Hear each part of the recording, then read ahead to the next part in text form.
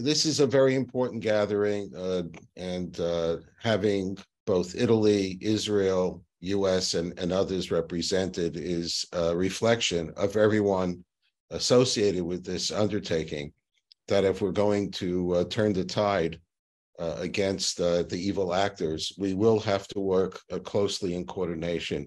Just allow me one quick comment, as January 27th is the date, the anniversary of the liberation of Auschwitz. A sense for where we are in the world today is that in the height of the Cold War in the 1980s, the Soviet Union allowed the Soviet general who liberated Auschwitz to come to our center in Los Angeles and speak to the people of the United States and receive a recognition from us.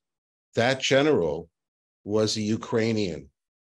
And so I understand that this January 27th, the Auschwitz Museum at their official event will not be inviting Russia to participate. So without making any parallels about past events or where we're going in the future, I find that to be a very compelling and telling, maybe warning sign to all of us about how much more we have to work together. Recently, I sat down with Rabbi Heyer to reflect on a few questions, and I'd like to use my time primarily to share some of the thoughts of our namesake, Simon Wiesenthal, that very relevant to January 27th. The memories of the 20th century events are inexorably fading from our collective rearview mirror, leaving us, certainly here in the United States, to ask on International Holocaust Remembrance Day, what might we still learn and teach from the Holocaust? This question is all the more relevant and poignant because the brave Holocaust survivors on whom we've relied to be the bridge between generations, people who put a human face on the mind-numbing 6 million Jews murdered by Adolf Hitler's final solution, are inexorably leaving the world stage. Soon their personal narratives of terror, mass murder, helplessness, and irreconcilable loss during the Shoah, and their struggle to find hope and love again in the post-World War II era, narratives that riveted generations of young people in classrooms, synagogues, and churches, will soon be relegated to social media holograms. If they could, what lessons would these survivors of history's greatest crime leave for today's troubled world? What guidance could they provide for young people still seeking to formulate their own fledgling moral GPS? We can't speak for every survivor of the Holocaust, but we're blessed to have known and worked with one, Simon Wiesenthal, the namesake of our center, who shared insights and hard truths with us and with the world based on his tragic experiences. As you know, a victim of the Nazis, he lost some 89 members of his family in the Shoah and became the unofficial ambassador of millions of murdered Jews, and managed to bring 1,100 Nazi war criminals before the bar of justice with little help from a largely uncaring world. Among his words of wisdom were these warnings from Simon. Quote, "The history of mankind is the history of crimes. Recognize that there is evil in the world and be prepared to take action." Quote, "Our first reaction to Hitler was Jewish jokes. By the time we woke up to the threat, it was too late. When someone, anyone, declares they mean you harm or worse, take them at their word. Anti-Semitism did not die with Hitler in his Berlin bunker in 1945. Can the Holocaust happen again? The next time, the victim may not be a Jew, the perpetrator may not look like Hitler, but when you have organized hatred, a crisis in society, and technology, anything is possible.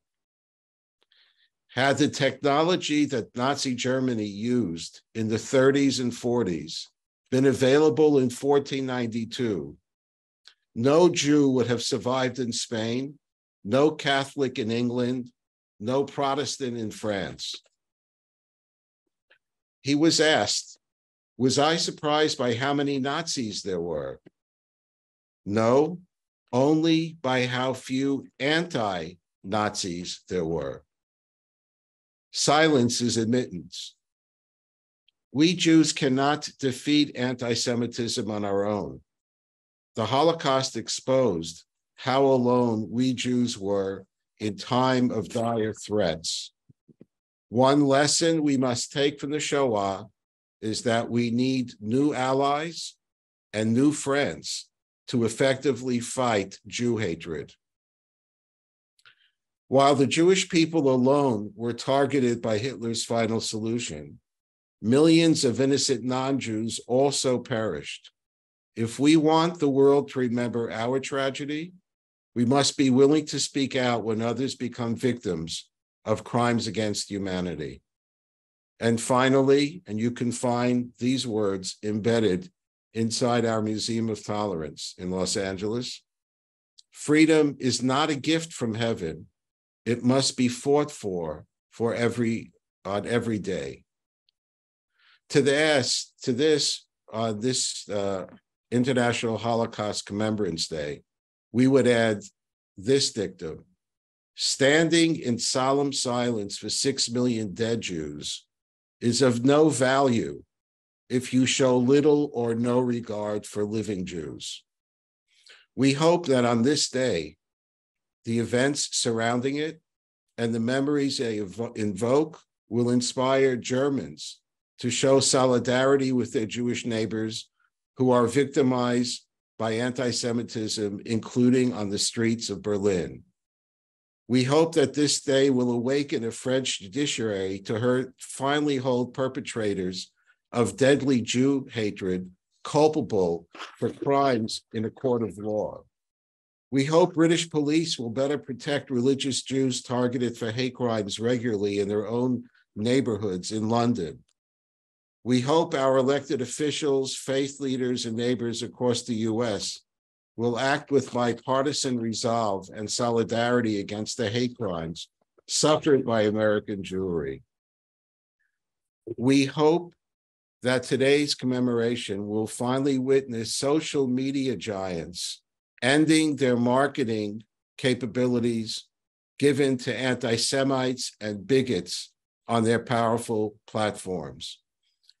If we learn but one lesson from the Shoah this January 27th, it's this: remembering and teaching to young people, it always starts with words, it always starts with Jews, but it never just ends with words, and it never stops just with the Jews.